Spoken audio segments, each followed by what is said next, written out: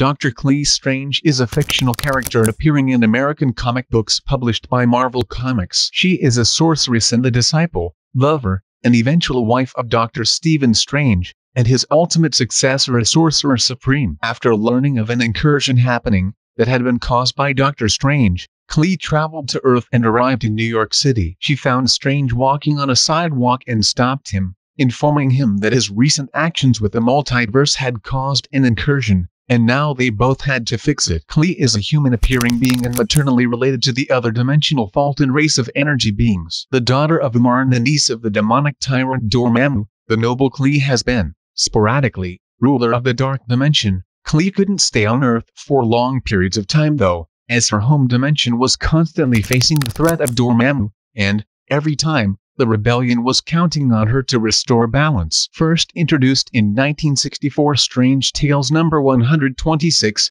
CLEA is a Fulton, an extra-dimensional being created from magic, who hails from the dark dimension. Where she meets Dr. Strange after he arrives there to defeat Dormammu. CLEA has immense power, including superhuman strength and the ability to create energy bolts. She also has telekinesis and is a telepath who is capable of controlling other people's minds. CLEA became the new Sorcerer Supreme of Earth and adopted the last name Strange in honor of Stephen. Then, she asked Wong for help in bringing Stephen back, deciding to cast a spell that would warn her of necromantic activity, on the off chance that he'd return to life by himself. Mere moments after doing so, the spell went off, making CLEA believe her husband was coming back already. When she got to the epicenter of activity, however, she found a zombified thunderstrike instead.